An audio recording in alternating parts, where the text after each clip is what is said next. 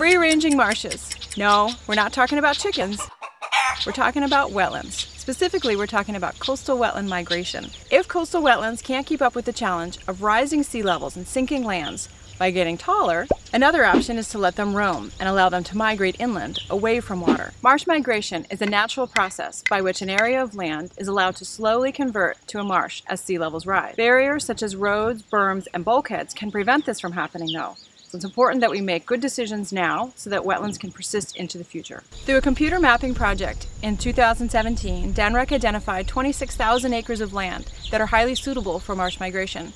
Some towns like Slaughter Beach are already planning for this. By allowing wetlands to persist and not drown out, they're protecting important features like houses, roads, and water treatment facilities that we all depend on.